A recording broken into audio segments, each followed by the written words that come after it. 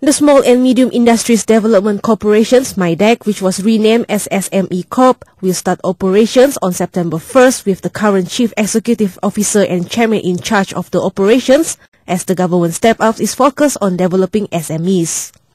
Deputy Prime Minister Tan Sri Muhyiddin Yassin said today that SMIDEC CEO Dato Hafsa Hashim and Chairman Dato Muhammad Al-Amin Abdul Majid would continue to retain their roles in SME Corp. He said, with this remodeled SMIDEC called SME Corp, all functions will be more coordinated. So with this new remodeled SMIDEC called SME Corp, of course, all these functions will be more well coordinated, and the fund that will be dispersed, of course, will be much more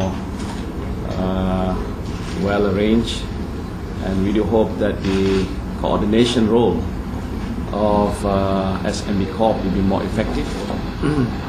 At the same time, of course, the functions of the National Small and Medium Enterprise Council, chaired by the Prime Minister, will still be the guiding committee to determine the future directions of the SME in the country. He was speaking to reporters after launching the SME Corp logo and witnessing an agreement signing between the new entity and Malaysian Resources Corp Berhad (MRCB) for the lease of the new office at Kuala Lumpur Central Park.